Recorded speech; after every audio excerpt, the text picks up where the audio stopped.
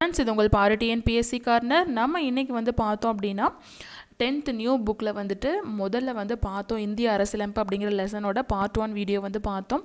இது வந்து அதுக்கு அடுத்த part 2 வந்து வீடியோ. இதில் வந்து அடிப்படை உரிமைகள் பற்றி மட்டும் பார்க்க போகிறோம்.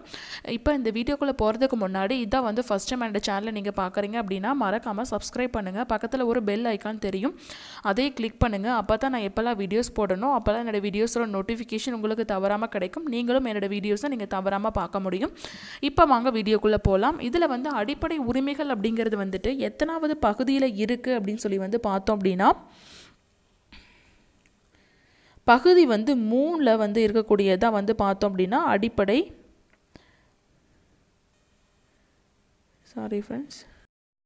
அதாவது பகுதி 3ல் வந்து இருக்கக்கூடியதாக வந்து பார்த்தோம் அப்படின்னா அடிப்படை உரிமைகள். பகுதி 2ல் வந்து நம்ம வந்து பார்த்தது வந்து என்ன அப்படின்னா பகுதி வந்து 2ல் வந்துட்டு குடியுரிமை வந்து பார்த்தோம். அது வந்து சட்டப்பிரிவு வந்து 5 to 11, இது வந்து 12 to 35, இதுதான் வந்து இதோடைய சட்டப்பிரிவு. இதில் வந்துட்டு இந்த அடிப்படை உரிமைகள் அப்படிங்கிறது வந்து பார்த்தோம் அப்படின்னா எந்த நாட்டிலிருந்து எடுக்கப்பட்டது அப்படிங்கிறது ரொம்ப ரொம்ப இம்பார்ட்டன்ட். இது வந்து அமெரிக்க ஐக்கிய நாடுகளின் அரசியலமைப்பில் உள்ள அடிப்படை உரிமைகளின் தாக்கத்தால் உருவாக்கினார்கள். அடிப்படை உரிமைகள் அப்படின்னாவே அமெரிக்கா உரிமை அமெரிக்கா அப்படின்னு சொல்லி ஞாபகம் வச்சுக்கோங்க. முதல்ல வந்து 7 அடிப்படை உரிமைகள் வந்து இருந்துச்சு. இப்போ வந்து 6 அடிப்படை உரிமைகள் மட்டும்தான் இருக்குது. இந்த பகுதி 3 அடிப்படை உரிமைகள் அப்படிங்கிறது எல்லாத்துக்கும் ரைட்ஸ் அப்படிங்கிறது வந்து வேணும். அந்த ரைட்ஸ் அப்படிங்கிறது ரொம்ப ரொம்ப இம்பார்ட்டன்ட் எல்லாத்த விட. அதனால இந்தியாவின் மகா சாசனம் அப்படின்னு சொல்லிட்டு வந்து சொல்கிறாங்க, கேட்பாங்க எக்ஸாம்பிள். இந்தியாவின் மகா சாசனம் என்று எந்த பகுதி வந்து நமது அரசியலமைப்பு சட்டப்பிரிவில் அழைக்கப்படுகிறது அப்படின்னு சொல்லி வந்து கேட்டாங்க அப்படின்னா பகுதி வந்து 3 தான் இதுக்குரிய கரெக்டான ஆன்சர். இப்போ வந்து வாங்க ஒவ்வொரு அடிப்படை உரிமைகள் மொத்தம் 6 இருக்குது. அது என்னென்ன, அதில் கீழே வந்து என்னென்ன 12லேருந்து 35 வரைக்கும் உள்ள சட்டப்பிரிவுகளில் அதுக்குரிய உரிமைகள் அதை பற்றி நம்ம வந்து பார்க்கலாம். இப்போ வாங்க கீழே வந்து அந்த டேபிளை வந்து பார்க்கலாம். ஃபஸ்ட்டு வந்து பார்த்தோம் அப்படின்னா என்னென்ன உரிமைகள் இருக்குது அப்படின்னா ஃபஸ்ட்டு வந்து சமத்துவ உரிமை. ஃபஸ்ட்டு வந்து பார்த்தோம் அப்படின்னா சமத்துவ உரிமை, 2வது சமத்துவத்துக்கு அப்புறம் சுதந்திர உரிமை, 3வது சுரண்டலுக்கு எதிரான உரிமை, 4வது சமய சார்பு உரிமை, 5வது கல்வி கலாச்சார உரிமை, 6வது அரசியலமைப்புக்கு உட்பட்டு தீர்வு காணும் உரிமை, 7வதா சொத்துரிமை அப்படின்னு சொல்லிட்டு வந்து இருந்துச்சு. அந்த சொத்துரிமை வந்து நீக்கப்பட்டு எங்கே கொண்டு போய் அதை வந்து வச்சுருக்காங்க அப்படின்னா அடிப்படை உரிமைகளிலிருந்து நீக்கப்பட்டு அந்த சொத்துரிமை அப்படிங்கிற ஒரு அடிப்படை உரிமையாக இருந்தது. அதோட பிரிவு வந்து 31. கண்டிப்பாக கேட்பாங்க ஃப்ரெண்ட்ஸ், எந்த பிரிவு அப்படின்னு சொல்லி வந்து கேட்டாங்கன்னா பிரிவு வந்து 31. அது வந்து 7வது உரிமை சொத்துரிமையாக இருந்துச்சு. அதை வந்து நீக்கி 300A அப்படிங்கிற சட்டப்பிரிவின் கீழே வந்து வச்சுருக்காங்க. எத்தனாவது பகுதியில் இருக்குது அப்படின்னா பகுதி வந்து 12வது பிரிவு பகுதியில் வந்து இருக்குது. 12வது பகுதியில் தான் வந்து இது வந்து இருக்குது. பகுதி 3லிருந்து எதுக்கு மாற்றிருக்காங்க அப்படின்னா 12வதுக்கு மாற்றி பிரிவு வந்து 300Aயின் கீழே வந்து வச்சுருக்காங்க. எந்த அரசியலமைப்பு சட்ட திருத்தத்தின்படி அப்படின்னா 1978 44வது அரசியலமைப்பு சட்ட திருத்தத்தின்படி இது வந்து இந்த சொத்துரிமை நீக்கப்பட்டு அடிப்படை உரிமையிலிருந்து நீக்கப்பட்டு நார்மலான ஒரு பிரிவின் கீழே வந்து வச்சுருக்காங்க. அதாவது 300A பகுதி வந்து 12 300A பிரிவின் கீழே வந்து வச்சுருக்காங்க. முதல்ல வந்து பிரிவு 31 கீழ் வந்து அடிப்படை உரிமையாக இருந்தது, அதை வந்து நீக்கிட்டாங்க. இப்போ வந்து 6 உரிமைகள் மட்டும்தான் இருக்குது. அது எந்த வருஷம் எந்த சட்ட திருத்தம் அப்படிங்கிறது ரொம்ப ரொம்ப இம்பார்ட்டன்ட். 1978 44வது சட்ட திருத்தம். இப்போது இதில் வந்து என்னென்ன உரிமைகள் ஃபஸ்ட்டு வந்து பார்த்தோம் அப்படின்னா சமத்துவம், சுதந்திரம், சுரண்டலுக்கு எதிரான உரிமை, சமய சார்பு உரிமை, கல்வி கலாச்சார உரிமை, அரசியலமைப்புக்கு தீர்வு காணும் உரிமை.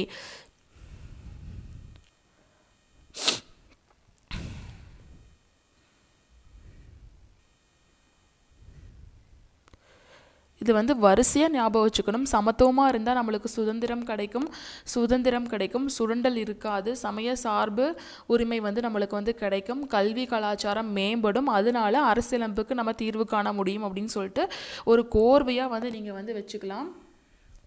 அதாவது சமத்துவமாக இருந்தால் நம்மளுக்கு என்ன கிடைக்கும்? ஃபஸ்ட்டு சுதந்திரம் கிடைக்கும், சுரண்டல் இருக்காது, சமய சார்பு உரிமை கிடைக்கும், அதே மாதிரி கல்வி கலாச்சாரம் கிடைக்கும், அரசியலமைப்புக்கு ஒரு தீர்வு கிடைக்கும் அப்படின்னு சொல்லிட்டு ஒரு ரைமிங்காக ஞாபகம் வச்சுக்கோங்க. ஃபஸ்ட்டு வந்து பார்த்தோம் அப்படின்னா பிரிவு வந்து 12 to 35 வந்து பார்த்தோம். ஆனால் 12, 13 வந்து கொடுக்கல. 14 கொடுத்துருக்காங்க. 14 32 வரைக்கும் வந்து கொடுத்துருக்காங்க.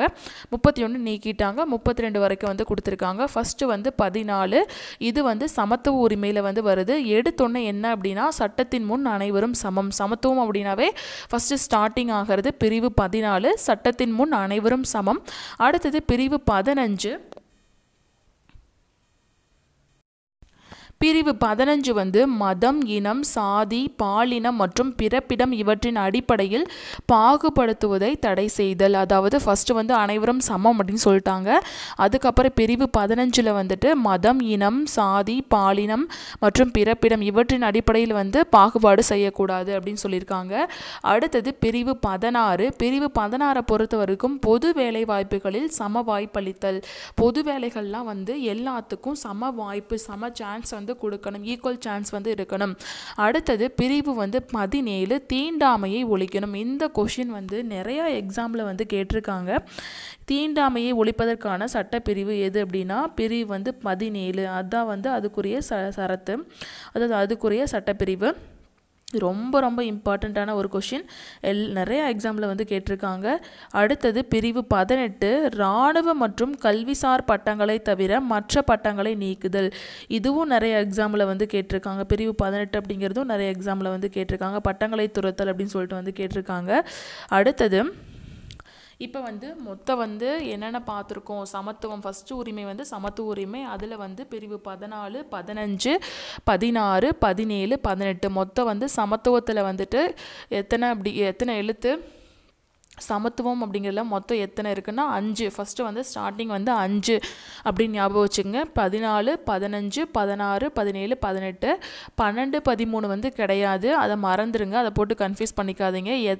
மொத்தமாக கேட்டாங்கன்னா 12 to 35 எழுதிருங்க. தனித்தனியாக கேட்குறப்போ 14 இருந்தால் ஸ்டார்ட் ஆகுது. ஃபஸ்ட்டு வந்து அதாவது 14 அப்படிங்கிறது வந்து நீங்கள் வந்து ஏஜை வந்து ஞாபகம் வச்சுக்கோங்க. ஒரு ஸ்கூல் படிக்கிற ஒரு பையன் அல்லது பொண்ணோட ஏஜை வந்து ஞாபகம் வச்சுக்கலாம். 14 வயசு அப்படிங்கிறப்போ ஒரு 9th ஸ்டாண்டர்ட் போகிறான். அப்போ வந்துட்டு 8th 9th போகிறப்போ அவனுக்குன்னு ஒரு தனி வந்து தகுதி வந்து கிடைக்குது. அப்போ வந்து எல்லாரும் சமம் அப்படின்னு சொல்லிட்டு வந்து நடத்துகிறாங்க. சட்டத்தின் முன் அனைவரும் சமம் அப்படின்னு சொல்லிட்டு 9th ஸ்டாண்டர்ட் போனோடனே வந்து அந்த உரிமை வந்து அவங்களுக்கு வந்து கிடைக்கிது 14. அடுத்து வந்து 15 வயசில் வந்துட்டு 10th வந்து போகிறான். அப்போ வந்துட்டு அவனுக்கு வந்து கவர்மெண்ட் பப்ளிக் எக்ஸாம் வந்து நடக்குது. அதில் வந்துட்டு அவனுக்கு வந்துட்டு சாதி, மதம், இனம், பாலினம், பிறப்பிடம் இதன்படி வந்து அவனுக்கு வந்து எல்லா இன்ஃபர்மேஷனும் கேதர் பண்ணி அதன்படி வந்து பாகுபாடு செய்யக்கூடாது அப்படின்னு சொல்லிட்டு எக்ஸாம் எழுத வைக்கிறாங்க. அதாவது பொது தேர்வு எழுத வைக்கிறாங்க அப்படின்னு சொல்லிட்டு ஞாபகம் வச்சுக்கோங்க. 14 9th வந்து அனைவரும் சமம் அப்படின்னு சொல்லிட்டு 15 வந்து எக்ஸாம் வந்து சாதி, மதம், இனம், பாலினம், பிறப்பிடம் இதன் வேறுபாடு இல்லாமல் எல்லாத்துக்கும் ஒரு பொது காமன் எக்ஸாம் வந்து வைக்கிறாங்க அப்படின்னு சொல்லிட்டு ஞாபகம் வச்சுக்கோங்க.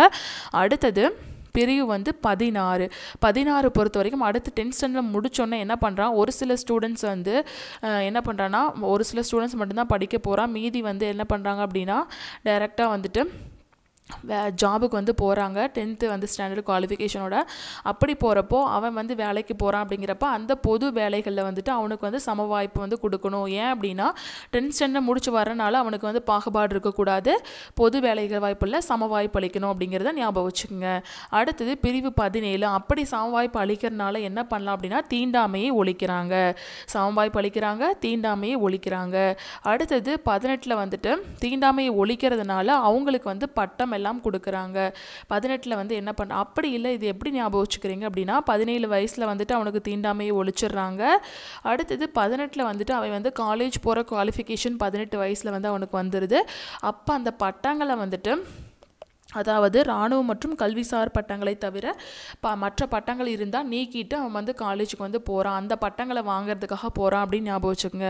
அதாவது கல்விசார் பட்டங்களையும் இராணுவ பட்டங்களை மட்டும் வாங்கிறதுக்காக போகிறான், பிற பட்டங்களை வந்து இது பண்ணிடுறான் அப்படின்னு சொல்லிட்டு ஞாபகம் வச்சுக்கோங்க. அடுத்தது செகண்ட் வந்து பார்த்தோம் அப்படின்னா சுதந்திர உரிமை பொறுத்த வரைக்கும் அடுத்து எதிலிருந்து ஆரம்பிக்குது அப்படின்னா இங்கே 18 வந்து கம்ப்ளீட் பண்ணியிருக்கோம். 19, 20, 21, 21A, 22 இது வந்து மொத்தம் இதுலேயும் வந்து 5 இருக்குது. அது சமத்துவத்துலேயும் 5, சுதந்திரத்துலேயும் 5 அப்படின்னு ஞாபகம் வச்சுக்கோங்க. பிரிவு வந்து 19, 20, 21, 21A அப்படின்னு சொல்லிட்டு வந்து இருக்குது. அடுத்து 22. 19ல் வந்துட்டு பேச்சுரிமை, கருத்து தெரிவிக்கும் உரிமை, அமைதியான முறையில் கூட்டம் கூடுவதற்கு உரிமை, சங்கங்கள் அமைப்புகள் தொடங்க உரிமை, இந்திய நாட்டிற்குள் விரும்பிய இடத்தில் வசிக்கும் மற்றும் தொழில் செய்யும் உரிமை. பிரிவு 19லேயே அதுக்குள்ளேயே மறுபடியும் 6 உரிமைகள் இருக்குது. அதை தான் இங்கே வந்து கொடுத்துருக்காங்க. அந்த வந்து என்ன அப்படின்னா அது பிரிவுப்படி வந்து டீட்டெயிலாக வந்து கொடுக்கல. அது நான் உங்களுக்கு தனி ஒரு வீடியோ வந்து கண்டிப்பாக வந்து போடுறேன். இப்போ வந்து சும்மா நார்மலாக வந்து பார்த்துக்குங்க. அதாவது 18ல் வந்துட்டு பட்டங்களுக்காக வந்து போகிறான். பட்டங்களுக்காக போனே ஒரு வருஷம் வந்து கொஞ்சம் வந்து டிலே ஆகுது. அதை பற்றி வந்து ஒரு முன்னேற்பாடு செஞ்சு அதை பற்றி வந்து யோசிக்கிறதுக்கு. அதுக்கப்புறம் அடுத்த வருஷம் அதாவது பிரிவு வந்து 19, அதாவது 19 வயசில் என்ன பண்ணுறான் அப்படின்னா பேச்சுரிமை அவனுக்கு கிடைக்குது. அமைதியான முறையில் விரும்பிய இடத்தில் கருத்து வசிக்கும் உரிமை கிடைக்குது. அதே மாதிரி அமைதியான முறையில் கூட்டம் கூடுவதற்கு உரிமை கிடைக்குது. கருத்து தெரிவிக்கும் உரிமை கிடைக்குது. சங்கங்கள் அமைப்புகள் தொடங்குறான். இந்த மாதிரி நிறையா உரிமைகள் வந்து 19 வயசில் வந்து ஃபஸ்ட்டு வந்து பட்டங்களை வாங்கிறதுக்காக காலேஜுக்குள்ளே என்டர் ஆகிறான். என்டர் ஆனோடனே ஒரு வருஷம் வந்து டிலே ஆகுது. அதுக்கப்புறம் 19 வயசில் வந்து இந்த மாதிரி சங்கங்கள் அமைக்கிறது, விரும்பியதை வந்து பண்ணுறது, பேச்சுரிமை, இந்த மாதிரி நிறையா உரிமைகளை வந்து அவனுக்கு வந்து 19 வயசில் வந்து கிடைக்கிற அளவுக்கு அவனுக்கு தைரியம் வந்துருச்சு. அடுத்தது 20 வயசில் என்ன பண்ணுறான் அப்படின்னா குற்றஞ்சாட்டப்பட்ட நபர்களுக்கான உரிமை மற்றும் தண்டனைகளிலிருந்து பாதுகாப்பு பெறும் உரிமை. பிரிவு வந்து 20 வயசில் என்ன பண்ணுறான்னா என்ன குற்றஞ்சாட்டப்பட்ட நபர்களுக்கான உரிமை மற்றும் தண்டனைகளிலிருந்து பாதுகாப்பு பெறும் உரிமை. 20 வயசில் வந்துட்டு இன்னும் வந்து கொஞ்சம் வந்து காலேஜ் படிக்கிறப்போ 3rd இயர் ஸ்டூடெண்ட்ஸ்லாம் இன்னும் கொஞ்சம் என்ன பண்ணுவாங்க அப்படின்னா ரொம்ப வந்து கெத்தாக கொஞ்சம் வந்து சீனியர் அப்படிங்கிறதுல இருப்பாங்க. அப்போ வந்து என்னென்னா அவங்க மேலே வந்து குற்றஞ்சாட்டுவாங்க, தண்டனைகள் இது பண்ணுவாங்க. அதிலிருந்து அவங்கள வந்து பாதுகாப்பு பெறதுக்கான உரிமை வந்து இருக்குது அப்படின்னு ஞாபகம் வச்சுங்க. ஃபஸ்ட்டு 18ல் வந்து பட்டங்களுக்காக உள்ளுக்கு போகிறான். 19ல் எல்லா உரிமையும் அவனுக்கு கிடைக்குது. 20ல் வந்துட்டு அவன் கெத்து காமிக்கிறப்போ அவனுக்கு வந்து அந்த குற்றங்கள் மற்றும் தண்டனைகள் இருந்து பாதுகாப்பு கிடைக்கிற உரிமை வந்து அந்த 20 பிரிவில் வந்து கிடைக்குது. அடுத்தது பிரிவு வந்து 21ல் வந்து பார்த்தோம் அப்படின்னா வாழ்க்கை மற்றும் தனிப்பட்ட சுதந்திரத்திற்கு பாதுகாப்பு பெறும் உரிமை. அதுக்கப்புறம் 20 வயசில் வந்து அவன் காலேஜ் முடிச்சுட்டு வர்றப்போ அவனுக்கு அந்த தனிப்பட்ட வாழ்க்கை அதோட சுதந்திரம் எப்படி இருக்குது அப்படின்னு சொல்லிட்டு வெளியே வந்தோன்னே தான் புரியும். அதாவது நம்மளுக்கு காலேஜ்லேயே சொல்லுவாங்க என்ன அப்படின்னா உங்களுக்கு வந்து இப்போ தெரியாது, வெளியே போனால் தான் தெரியும் அப்படின்னா அந்த காலேஜ் வந்து 3 இயர்ஸ் 20ல் வந்து முடியுது அப்படின்னா 21ல் வெளியே வந்த ஒருபாடு அந்த வாழ்க்கை தனிப்பட்ட வாழ்க்கை எப்படி இருக்குது அப்படிங்கிறத வந்து அதோட பாதுகாப்பு பெறும் உரிமை தான் நம்ம வந்து பிரிவு 21, அதாவது 21 வயசில் நம்ம வந்து தெரிஞ்சுக்கிறோம். அடுத்தது 21A வந்து பார்த்தோம் அப்படின்னா தொடக்க கல்வி பெறும் உரிமை. இது வந்து நம்ம எல்லாத்துக்கும் காமனாக தெரியும். 21A அப்படிங்கிறது ஆரம்ப கல்வி, தொடக்க கல்வி பெறும் உரிமை. அடுத்தது 22 வயசில் அதாவது பிரிவு 22ல் சில வழக்குகளில் கைது செய்து தடுப்பு காவலில் வைப்பதற்கு எதிரான பாதுகாப்பும் உரிமை. அதுக்கப்புறம் என்ன பண்ணுறான் அப்படின்னா வெளியே வர்றான். தனிப்பட்ட வாழ்க்கை மற்றும் சுதந்திரம் அது எப்படி இருக்குது அப்படின்னு சொல்லிட்டு வந்து அவனுக்கு வந்து தெரியல. அதுக்கப்புறம் 22 வயசில் என்ன ஆகுது அப்படின்னா அவனுக்கு வந்துட்டு சில வழக்குகளில் வந்து என்ன பண்ணுறாங்க அப்படின்னா கைது செய்கிறாங்க. அதை வந்து எப்படி வந்து பாதுகாக்கிற உரிமை வந்து கிடைக்குது அப்படிங்கிறது தான் 22 வயசில் வந்து அவன் தெரிஞ்சுக்கிறான். பிரிவு வந்து 22 தனிப்பட்ட வழக்குகள், சில வழக்குகளை வந்து கைது செய்யறனால அதுக்கு சம்மந்தப்பட்ட பாதுகாப்பு பெறும் உரிமையை வந்து 22 வந்து சொல்லுது. அடுத்தது 3வது உரிமை வந்து பார்த்தோம் அப்படின்னா சுரண்டலுக்கு எதிரான உரிமை. சுரண்டலுக்கு எதிரான உரிமையில் வந்துட்டு மொத்தம் 2 இருக்குது. முதல்ல வந்து சமத்துவம் சுதந்திரத்தில் வந்து 5 பார்த்தாச்சு. இதில் வந்துட்டு 2, 23 மற்றும் 24. சுரண்டல் அப்படின்னாவே ஒன்று வந்து குழந்தைகள், இன்னொன்று வந்துட்டு சாரி ஃப்ரெண்ட்ஸ், அதாவது சுரண்டல் அப்படின்னாவே குழந்தைகள் தான். ஃபஸ்ட்டு வந்து பிரிவு வந்து 23 கட்டாய வேலை, கொத்தடிமை முறை மற்றும் மனிதத்தன்மையற்ற வியாபாரத்தை தடுக்கிறது. 22 வயசில் வந்து கைது பண்ணதுக்கு தனிப்பட்ட சில வழக்குகளை வந்து கைது செஞ்சு அதில் வந்து எப்படி வந்து பாதுகாப்பு பெறது அப்படின்னு சொல்லி வந்து தெரிஞ்சுக்கிறான். அதுக்கப்புறம் என்ன பண்ணுறான் அப்படின்னா போராடுறான். இந்த வழக்குகள்லாம் இந்த மாதிரி வந்துட்டு இனி வர்ற ஸ்டூடெண்ட்ஸ் வந்து இந்த மாதிரி வந்து போராடக்கூடாது, இந்த மாதிரி வந்து வழக்கில் வந்து கைது பண்ணக்கூடாது அப்படின்னு சொல்லிட்டு என்ன பண்ணுறான்னா 23 வயசில் என்ன பண்ணுறான் அப்படின்னா அந்த கொத்தடிமை முறையை வந்து ஒழிக்கிறதுக்காக போராடுறான்.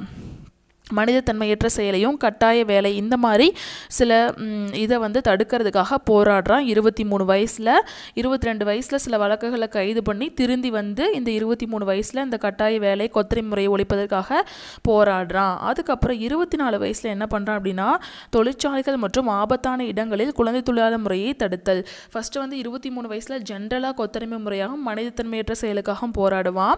24 வயசில் வந்துட்டு நம்ம வந்து நம்மளுடைய நாட்டோட ஆணிவேர் குழந்தைகள் தான், அந்த குழந்தை தொழிலாளர் முறையை வந்து ஒழிக்கணும் அப்படின்னு சொல்லிட்டு பேசிக்காக குழந்தைகள் இருந்து ஸ்டார்ட் பண்ணுறான் 24 வயசில், அதாவது பிரிவு 24.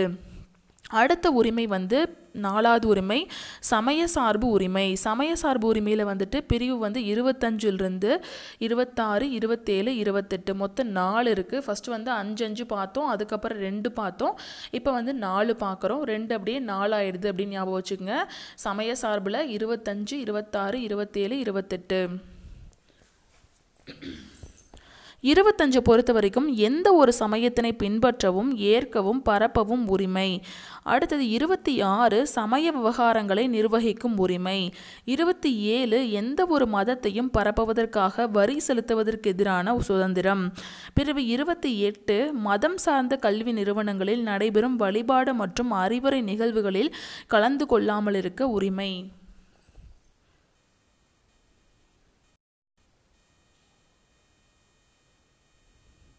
அந்த சமய சார்பு உரிமை மூலமாக என்ன பண்ணுறான் அப்படின்னா ஃபஸ்ட்டு வந்து காமனாக வந்து கொத்தரிமை கட்டாய வேலை மனிதத்தன்மையற்ற செயலுக்காக 23 வயசில் வந்து போராடுவான். 24 வந்துட்டு குழந்தைகள் தான் பேஸு, அப்போ குழந்தை தொழிலாளர்கள் வந்து முறையை வந்து தடுக்கணும் அப்படின்னு சொல்லிட்டு அதுக்காக போராடுவான்.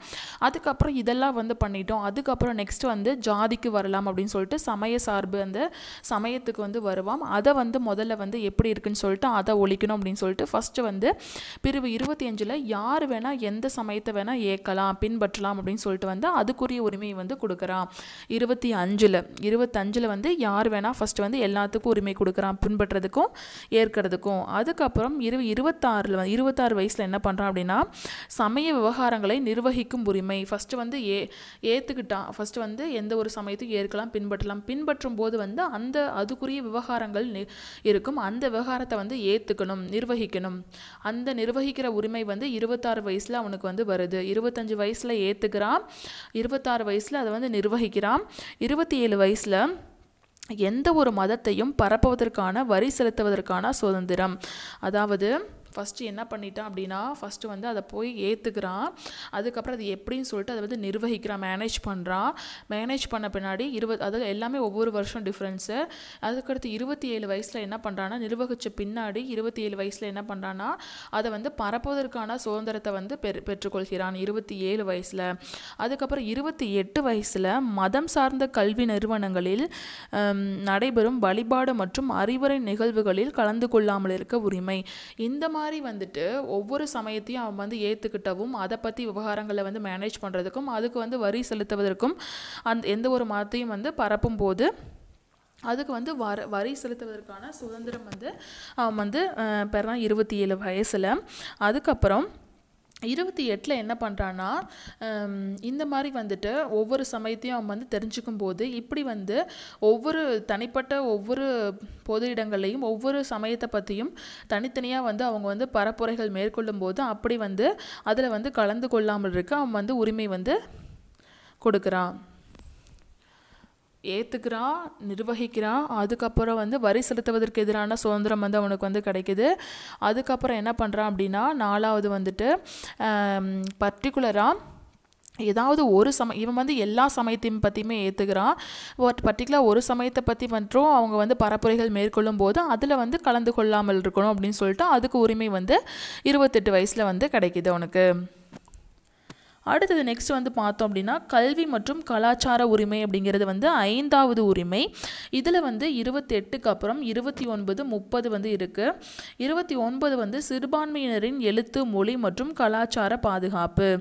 30 வந்துட்டு சிறுபான்மையினரின் கல்வி நிறுவனங்களை நிர்வகிக்கும் உரிமை.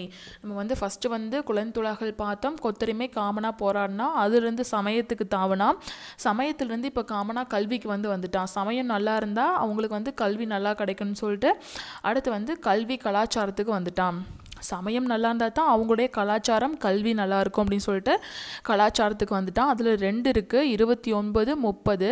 இது வந்து சிறுபான்மையினுடைய எழுத்து, மொழி மற்றும் கலாச்சாரத்துக்காக போராடுறான். 29 வயசில் வந்துட்டு சிறுபான்மையினுடைய கல்வி, கலாச்சாரம் இதுக்காக போராடுறான். எழுத்து, மொழி இதுக்காக போராடுறான் 29 வயதில். 30 வயதில் என்ன பண்ணனா அதை வந்து நிர்வகிக்கிற உரிமை வந்து எடுத்துக்கிறான். அதனுடைய நிறுவனங்களை வந்து நிர்வகிக்கிற உரிமை வந்து பெறுகிறது 30 வயசில். அடுத்தது வந்து 6வது உரிமை அரசியலமைப்புக்கு உட்பட்டு தீர்வு காணும் உரிமை. இது வந்து ஒரே ஒரு பிரிவு மட்டும்தான் இருக்குது, ஏன்னா 31 நீக்கிட்டாங்க. இது வந்து 32. தனிப்பட்டவரின் அடிப்படை உரிமைகள் பாதிக்கப்படும் போது நீதிமன்றத்தை அணுகி உரிமையை பெறுதல். இந்த அளவுக்கு வந்து ஃபுல்லாக பார்த்துட்டான்.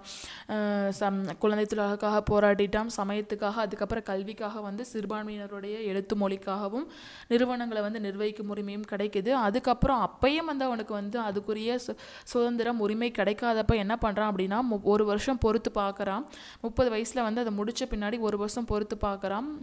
31 வயசுலேயும் அதாவது 30 வயசில் முடிச்சிடறான். 31 வயசில் பொறுத்து பார்க்குறான், முடியல.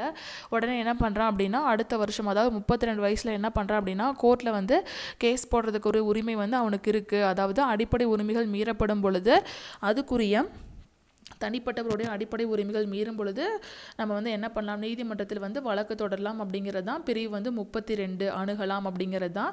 1 வருஷம் பொறுத்து பார்த்துட்டு என்ன பண்ணுறான்னா 30ல் முடிச்சோடனே 31ல் பொறுக்கிறான். உடனே ஒன்றுமே சரியாகிற மாதிரி தெரியல, 32ல் போயிட்டு வந்து நீதிமன்றத்தை அணுகிடுறான் அப்படின்னு ஞாபகம் வச்சுக்கலாம். ரொம்ப ரொம்ப ஈஸி ஃப்ரெண்ட்ஸ். நான் சொல்கிற கதைப்படி நீங்கள் படிச்சிங்கன்னா ரொம்ப ரொம்ப ஈஸி. நான் உணர்க்காக வந்து சொல்கிறேன், நீங்கள் வந்து மறுபடியும் அதை வந்து என்னென்னா கண்ணை க்ளோஸ் பண்ணிவிட்டு நீங்கள் வந்து இதை பார்க்காம ஞாபகப்படுத்தி பாருங்கள். ஃபஸ்ட்டு வந்து அடிப்படை உரிமைகள் அப்படிங்கிறது பகுதி 3ல் வந்து இருக்குது. இதுடைய சட்டப்பிரிவுகள் 12 to 35. ஆனால் இது வந்து ஸ்டார்ட் ஆகிறது 14 to 32 வரைக்கும் தான் நம்மளுக்கு இங்கே கொடுத்துருக்காங்க புக்கில். அது மட்டும் இல்லாமல் இது வந்துட்டு இந்தியாவின் மகா சாசனம் அப்படின்னு சொல்லிட்டு பகுதி 3 வந்து சொல்கிறாங்க. இது வந்துட்டு எந்த நாட்டிலிருந்து எடுக்கப்பட்டது அப்படின்னா அமெரிக்க ஐக்கிய நாட்டிலிருந்து எடுக்கப்பட்டது தான் இந்த அடிப்படை உரிமைகள் அப்படிங்கிறது. முதல்ல வந்து 7 உரிமைகள் இருந்துச்சு, இப்போ வந்து 6 உரிமைகள் மட்டும்தான் இருக்குது. அதில் வந்து பிரிவு 31 கீழ் இருந்த சொத்துரிமை வந்து நீக்கப்பட்டு 300A பகுதி 12ல் சேர்க்கப்பட்டிருக்கு. அதாவது இது வந்துட்டு சொத்துரிமை அப்படின்னு வந்து சொல்கிறாங்க பிரிவு 31. இது எந்த சட்டத்திட்டத்தின்படி சேர்த்துருக்காங்க அப்படின்னா 1978 44வது சட்டத்திட்டத்தின்படி வந்து சேர்த்துருக்காங்க. இப்போ வாங்க அந்த அடிப்படை உரிமைகள் ஒவ்வொன்றா வந்து பார்க்கலாம் மறுபடியும். ஃபஸ்ட்டு வந்து சமத்துவம். நம்ம வந்து சமத்துவமாக இருந்தால் நம்மளுக்கு சுதந்திரம் கிடைக்குது, சுரண்டிலிருந்து பாதுகாப்பு கிடைக்குது, சமய சார்பு வந்து கிடைக்குது. அதே மாதிரி வந்துட்டு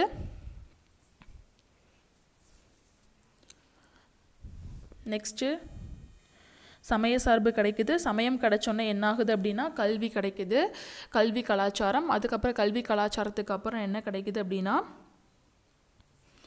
அரசியலமைப்புக்கு தீர்வு காணும் உரிமை வந்து கிடைக்குது. ஃபஸ்ட்டு சமத்துவம், சுதந்திரம், சுரண்டலுக்கு எதிரான உரிமை, அதுக்கப்புறம் சமய சார்பு, சமய சார்புக்கு அப்புறம் வந்து கல்வி கலாச்சாரம், அதுக்கப்புறம் அரசியலமைப்புக்கு தீர்வு காணும் உரிமை.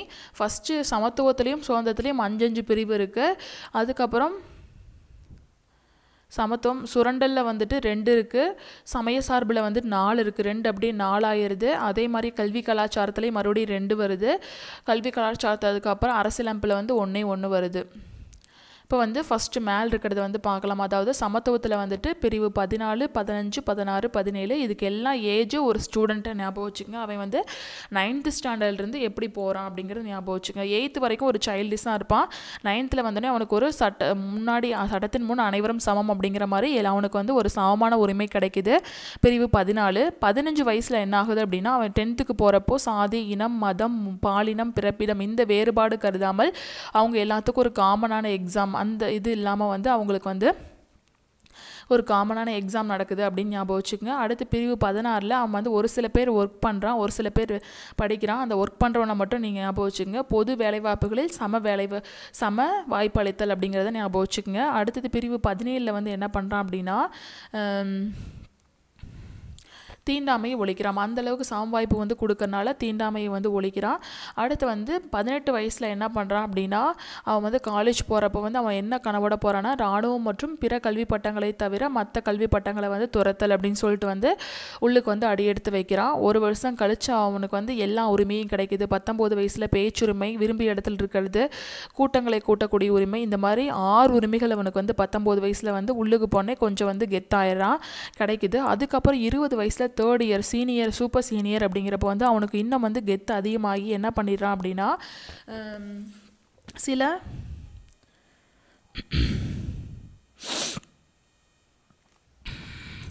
அதாவது குற்றஞ்சாட்டப்பட்ட நபர்களுக்கான உரிமை மற்றும் தண்டனைகளிலிருந்து பாதுகாக்கும் உரிமை, அந்த மாதிரி குற்றஞ்சாட்டப்பட்டு தண்டனைகளிலிருந்து அவன் வந்து என்ன பண்ணுறான் அப்படின்னா 20 வயசில் அவன் மேலே வந்துட்டு அந்தளவுக்கு வந்து குற்றஞ்சாட்டப்பட்ட நிலைமைக்கு சூப்பர் சீனியர் அப்படிங்கிறனால வந்துட்டு அவன் வந்து கெத்து காமிக்கிறனால அவன் மேலே குற்றம் சாட்டப்படுது, தண்டனைகள் வந்து சில வந்து கிடைக்கிது சீனியர் அப்படின்னு வந்து கெத்து காமிக்கிறனால. அடுத்தது வந்து பார்த்தோம் அப்படின்னா இது 20 வயசோட முடிஞ்சிருது. 20 வயசை விட்டு 21 வந்து வர்றான். வெளியே வந்தோடனே தனிப்பட்ட வாழ்க்கை மற்றும் சுதந்திரத்திற்கு வந்து பாதுகாப்பு வந்து அவனுக்கு வந்து கிடைக்குது. வெளியே வந்தோடனே தெரியுது எப்படின்னு. அதுக்கப்புறம் 21A வந்து நம்மளுக்கு காமனாக தெரியுது தான் தொடக்க கல்வி பெறும் உரிமை அப்படிங்கிறது. அடுத்து 22 வயசில் என்ன பண்ணுறான் அப்படின்னா, அவனுக்கு வந்து சில வழக்குகளில் வந்து கைது செஞ்சு அதிலிருந்து எப்படி வந்துட்டு காவலில் வந்து எப்படி வந்து வைக்கிறாங்க அதுக்கு எதிரான உரிமை வந்து அவனுக்கு வந்து கிடைக்குது. அதாவது சில வழக்குகளில் வந்து அவனை வந்து வெளியே வந்தோடனே அவனுக்கு எதுவும் தெரியாததுனால அவனுக்கு என்ன பண்ணிடுறாங்கன்னா கைது பண்ணி வந்து அதுக்கு எதிரான பாதுகாப்பு வந்து எப்படி வந்து கிடைக்குது அப்படிங்கிறது தெரிஞ்சுக்கிறான் 22 வயசில். அதுக்கப்புறம் என்ன பண்ணுறான் அப்படின்னா சுரண்டல், இந்த மாதிரி வந்து நிறையா அடிபட்டனால என்ன பண்ணுறான்னா நம்ம வந்து ஒவ்வொரு சுரண்டல், ஒவ்வொரு சமய சார்பு, ஒவ்வொரு கல்வி கலாச்சாரத்தை வந்து முன்னெடுக்கணும் அப்படின்னு சொல்லிட்டு என்ன பண்ணுறான்னா ஃபஸ்ட்டு வந்து சுரண்டலுக்கு வந்து போகிறான். அங்கே வந்து 2 விதிகள் இருக்குது. பிரிவு வந்து 23, 24. 23 வயசில் என்ன பண்ணுறான்னா ஃபஸ்ட்டு காமனாக யார் மனைத்தன்மையிட்டு இருக்கிறாங்க, கட்டாய வேலை பார்க்க சொல்கிறது, கொத்தடிமை, இதை வந்து ஒழிக்கிறதுக்காக வந்து பிரிவு வந்து 23 வயசில் வந்து பாடுபடுறான். 24 வந்து பொதுவாக குழந்தைகளுக்காக இது பண்ணுறான். 25 வந்து பார்த்தோம், அதாவது சமய சார்புக்கு வந்து வந்துடுறான். அதுக்கப்புறம் சமய சார்பு வந்து காமனாக வந்து எந்த ஒரு சமயத்தையும் வந்து என்ன பண்ணிடுறான்னா பின்பற்றான், ஏற்கிறான். அதுக்கப்புறம் வந்து 26 வயசில் அதை வந்து நிர்வகிக்கிறான். 27 வயசில் என்ன பண்ணுறான் அப்படின்னா அதுக்கு வந்து வரி செலுத்துவதற்கான உரிமையை வந்துட்டு